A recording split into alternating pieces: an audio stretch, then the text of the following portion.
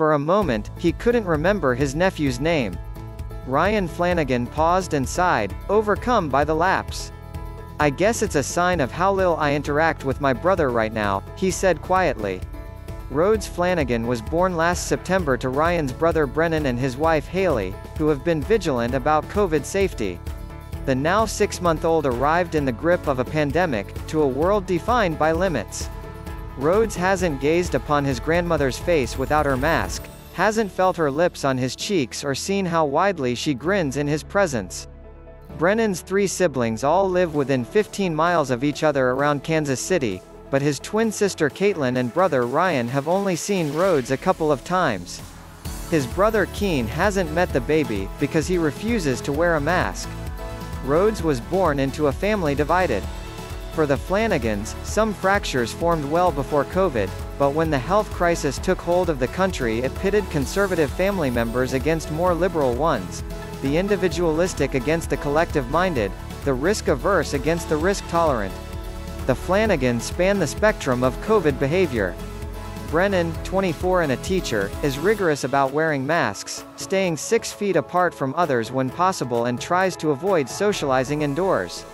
The Centers for Disease Control and Prevention says these behaviors are necessary to slow the spread of COVID. His twin Caitlyn, a certified nurse assistant, supports how cautious Brennan has remained, particularly around his son.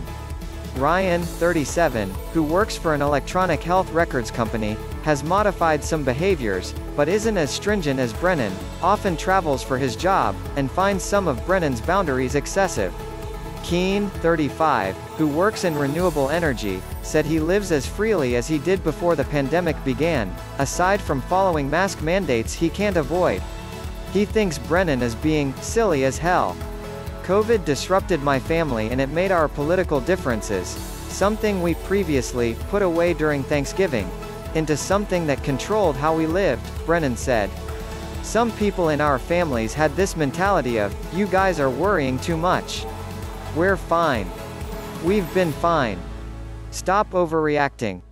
We're not going to meet your expectations just because you guys are worried. Our baby has met everyone in the family who is willing to wear a mask while holding him. As the pandemic wears on, so does the family's tension."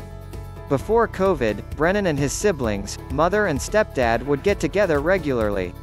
Since the pandemic, Brennan's family has continued to gather, albeit less frequently, and usually without him. "I truly love my family," Brennan said. "But I also want to be safe."